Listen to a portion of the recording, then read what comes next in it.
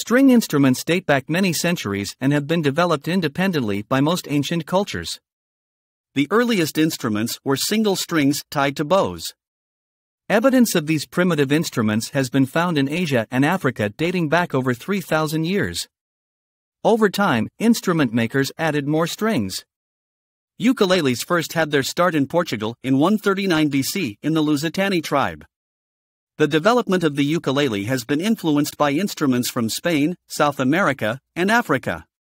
By the 13th century, 4-string instruments were being used in Spain. When 6-string instruments were introduced in the 1700s, the popularity of chordophones exploded. Although ukuleles are most commonly associated with Hawaii, it wasn't until 1879 that the first ukulele was brought over from Portugal. One of the Portuguese immigrants on the ship Ravenscrag, João Fernandes, started playing his 4-string Portuguese instrument known as a braguina. Local residents were intrigued with the instrument, adopted it as their own, and renamed it ukulele, which in Hawaiian means jumping flea. This name reflected the way the islanders thought the fingers jumped around the fretboard when it was played. Within 10 years of its introduction, the ukulele became the most popular instrument in Hawaii.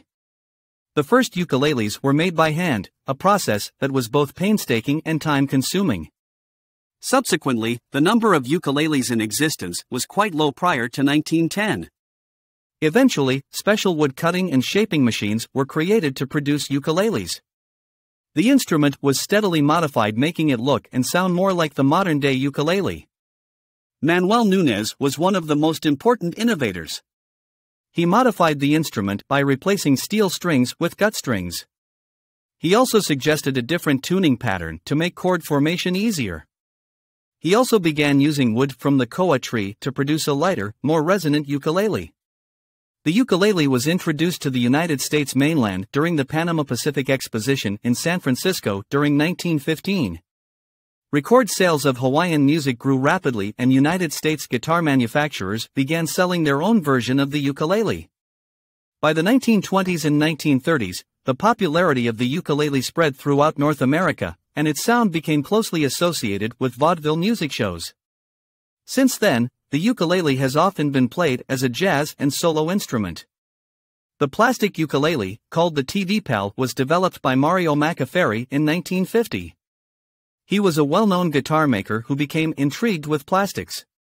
He used his instrument-making skill to produce the plastic ukulele, which sold over 9 million units between the time it was introduced and 1958. Its popularity was mainly due to the fact that it was inexpensive, had a good sound, and was tied in with the popular television show Arthur Godfrey and his ukulele.